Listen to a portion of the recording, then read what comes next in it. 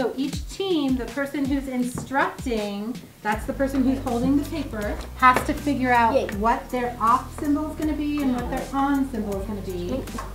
I said 0, which means you fill in this box. But if I say 1, then you don't fill it in.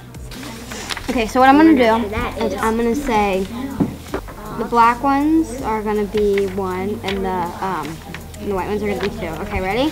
Okay, 1, 1, 1, 1, 2, 2, 2, 2. So in binary, it's kind of like an alphabet with 2 letters.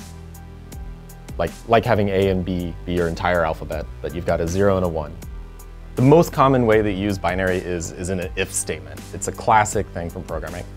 The program runs along and it says, if something is true, then do this, or it's not true and you do something else.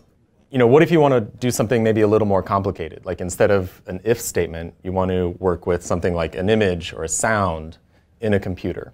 Now, a computer only knows binary, but an image, you know, it's not binary, it's not ones and zeros. So how do you do that? So here's an example. So we have this beautiful picture.